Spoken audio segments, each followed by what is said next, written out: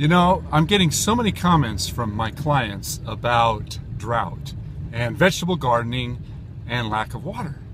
They're saying, well, we don't have the water, so I'm not even going to bother. I'm going to show you a guy that I just met that does all of his vegetable gardening in pots, and he doesn't use that much water. All right, I have a client here that's doing all of his vegetable gardening in pots. And he's got some incredible looking blueberries, which are just about all over with for the season. But what really impressed me was the number of potted tomatoes. And he told me that he got all these pots here from Costco, and they're double wall plastic pots, and they keep the tomatoes a little bit cooler.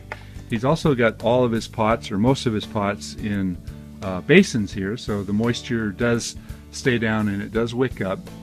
He told me that he waters twice a day for 2 minutes each time, and as you can see, he's clearly doing something right. So if you've got a problem with gophers, or if you've got a problem with animals and you still want to garden, try it in pots, because clearly, would you look at this? This is amazing. I am so impressed. And of course, he's got some basil in here. Look at that. He's got more tomato. He's got enough tomatoes in here to feed the whole neighborhood. Well, I've been feeding several. How many potted plants do you have in here? Oh, at least 20. So. Good job. I'm impressed.